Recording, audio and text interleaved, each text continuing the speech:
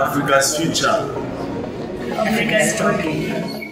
When we first started the summit, the first day was they taught us about UI UX design. That's something you never do at campus unless otherwise. So the project we're working on is designing a UI and a UX of a USSD application. And that would help users always to get current market prices. So that is what we have been doing and what we look forward to enrolling it shortly after this summit. I've been able to collaborate with different developers and learn more that I'll integrate it in my journey as a junior developer. It has really been so amazing, and me taking part on the very first event has really been so great. So it has been so amazing, and I'm glad I was part of it.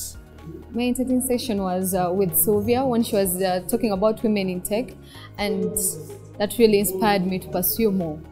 It's very important for junior developers like me and fellow developers out there that if we get a chance to attend these events, we should attend them so that we can get more information from people who are above us so that we can be guided in the right path. The most exciting thing and the session I had during the summit was the first thing I need to talk about this, like meeting Sylvia. I see a young lady talking to us content about this thing called Africa is Talking APIs, and the content she was giving us was really so amazing. So the first thing I loved so much about this was getting to meet her and getting to see her, the passion she has for African women and tech. It has really been so amazing, and yeah, I love that a lot.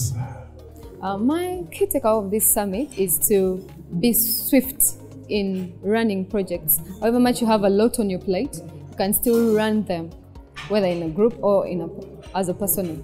So my takeaway is we need to collaborate, and I'm looking forward to reaching out to most of those devs to see how we can collaborate and work together to build Africa. And I'm looking forward to being one of Africa's entrepreneurs, and if it sparks from here, that's really so amazing. Looking forward to it.